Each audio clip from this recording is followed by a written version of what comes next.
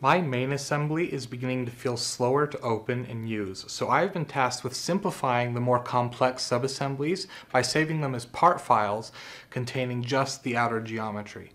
Fortunately, SOLIDWORKS has the tools to create this part for me rather than requiring me to draw up the geometry myself, saving precious time. For the next couple of minutes, I'll be showing you how to do this and touch on a couple of other related tools. First, we'll use the assembly visualization tool to find the subassemblies that are taking the most time to rebuild.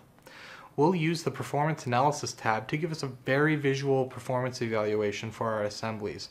And here we see this subassembly causes over 70% of the rebuild time. Let's open this assembly at the top here, and I'm going to use the save as command so that I can save it as a part.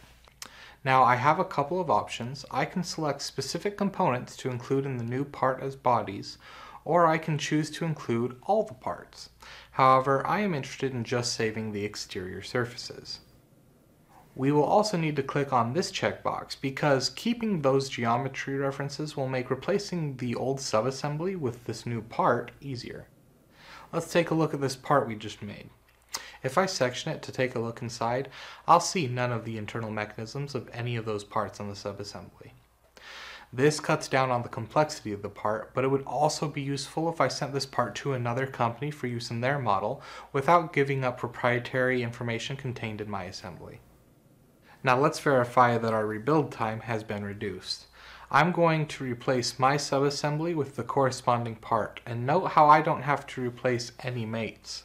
And wow, our rebuild time is orders of magnitude lower. And that's it. My most complex subassembly is now simplified to a part, and the top level assembly is measurably faster. When we do this and couple it with using speed packs or opening the assembly in lightweight or even large design review modes, we will spend far less time waiting on our assembly and more time innovating. If you want to learn about these tools beyond what we share in many of the videos on our YouTube channel, then go to our website at goengineer.com for access to our training courses and more from your #1 online technical resource. Thank you for watching. Don't forget to like the video and go ahead and subscribe for more tips like this. And please leave a comment if there is another topic you'd like for us to cover in a future video. Bye for now.